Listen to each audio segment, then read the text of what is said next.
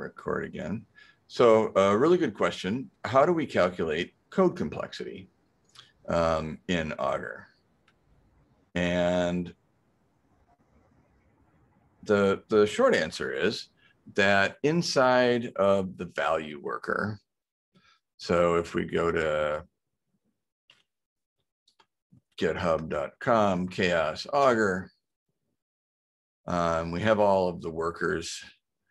And inside the value worker, we import a bunch of files and have a sub process. So the worker type is value worker, get URL, define model, and then generate value data. And then so for each record, this basically runs a program called SCC on a repo and stores the results in a database. And SCC is just simply looking for the Git repository. And what it does is it runs a complexity calculation over every file.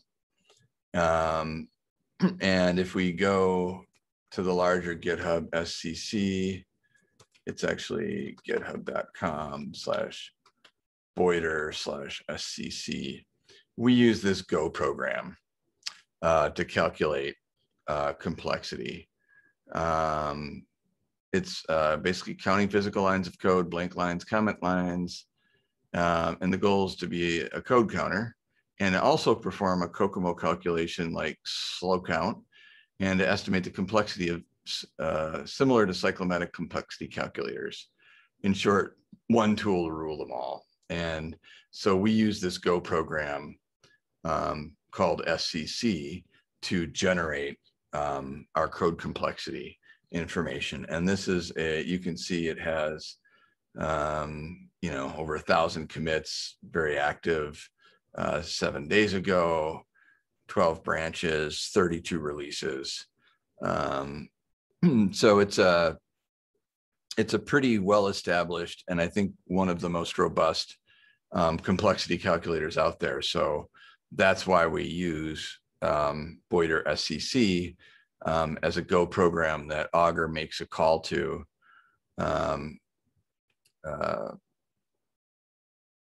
So we select the path, repo path, generate value data, and then generate value data runs SCC.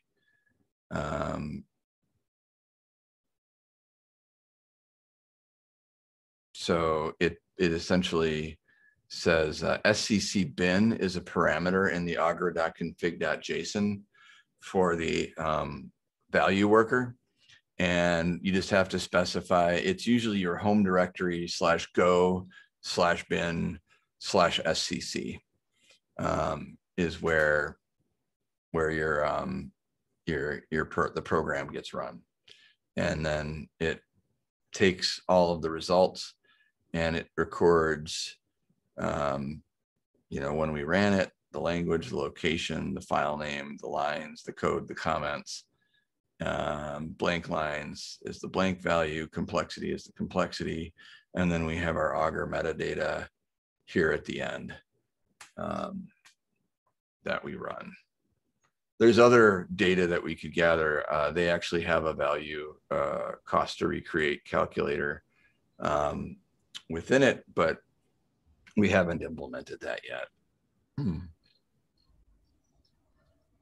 Okay.